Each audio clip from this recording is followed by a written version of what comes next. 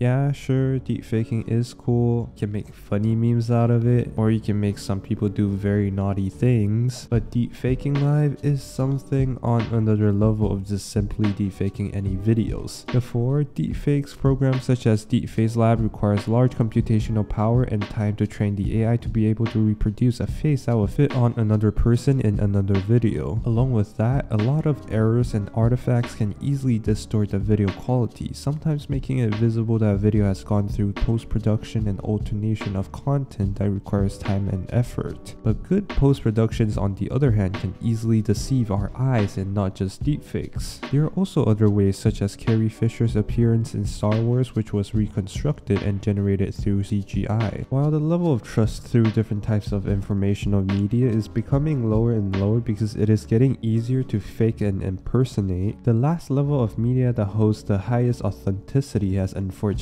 just been breached. This AI software called DeepFaceLive just throws the whole post-production problem out of the window. Compared to the software DeepFaceLab that makes deepfake videos during the post-production stage, DeepFaceLive provides a much friendlier GUI with both options for you to operate from a camera source or a video source and deepfake in real time. All you really have to do is to generate a trained face model of a person from DeepFaceLab beforehand and import it into DeepFaceLive. Then you are able to use that model's face live. It mainly relies on how well the pre-production process is, which is technically the trained face model. Otherwise, the major downside of DeepFaceLive is just that it does not have the training function. However, just by being live and running at exactly 30 FPS output on my 30 FPS input webcam with my GTX 1080, it's kind of impressive. I also tested on other resolutions too, and GTX 1080 is not able to handle deepfaking live with 1080p quality, but it can do a decent 720p with 23 FPS and 480p with a stable 30 FPS. With these as the current best optimized settings for the highest FPS, therefore by my deduction, my webcam is also in 480p. Of course, it does have less flexibility than DeepFaceLab since it's running live, but there are still some minor adjustments you can make which can improve the deepfake quality if you get it right. But as usual, the deepfake starts to break down when there are glasses or other obstructions to the face. It could have been fixed with post-processing, but when performing live, this is a problem that will be hard to fix. So basically, the more visible the whole face is, the more successful the deepfake is gonna be. However, small obstructions by the hair would not pose a problem, but unusual locations of the obstructions like the microphone here would be hard to disguise itself around the deepfake face mask. Well, after coming this far into the video, you may be worried about how easily deepfake can be made. There is indeed some other AI research that tackles the problem of deepfakes and is created to spot them, but as you are now well informed on how accessible this is, you will also become more aware and careful about the information you see on the internet. Knowledge is power, and spreading the knowledge on the latest AI research is exactly what I love to do. So subscribe now if you love to be up to date. Or if you want more refined and technical knowledge, today's sponsor Skillshare offers a place where you can learn in a more detailed fashion. Skillshare is an online learning community with thousands of inspiring classes for creators. You can freely explore new skills, deepen existing passions, and have fun with your creativity.